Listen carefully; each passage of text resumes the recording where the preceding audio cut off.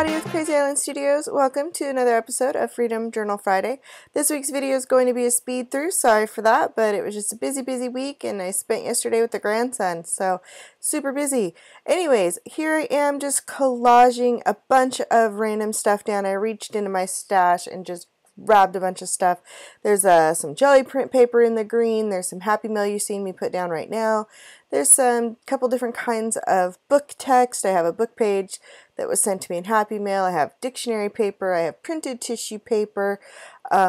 Just all kinds of everything. I just stuck it down. That one you just saw me pull off is because I wanted to add that piece of green paper behind it. And pretty quick you're going to see me add a little bird, and it's actually a piece of fabric. It's really cool.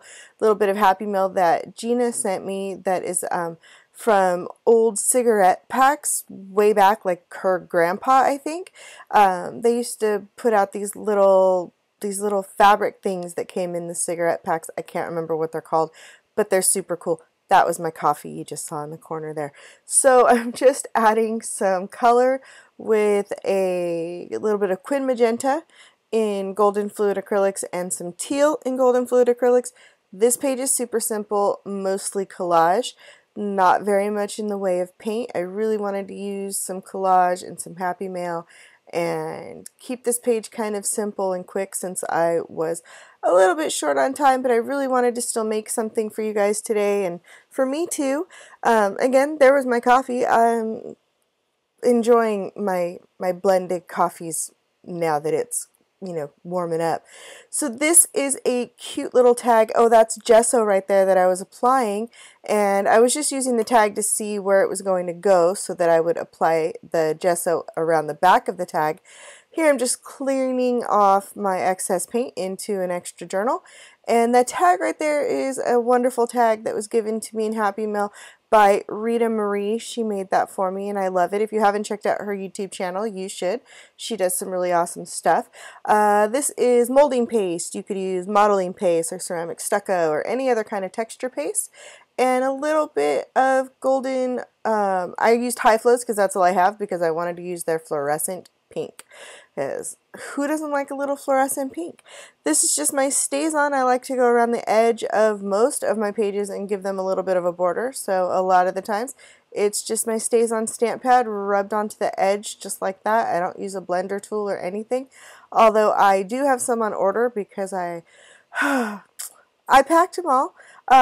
Yeah, so getting ready to do some little doodles and just I want to add a word.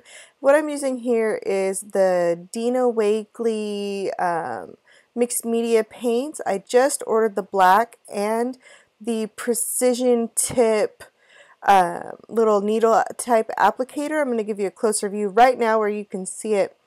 That's not what it's supposed to look like. I accidentally took off an extra piece of the cap. I slowed this down to true time just so you could see how smoothly you could write a word with this.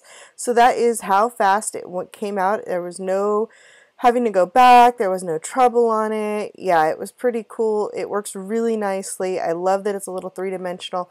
I am just now figuring out that, hey, I opened that wrong. So I'm going to give you a good view of what it actually looks like with the proper tip all screwed on in place.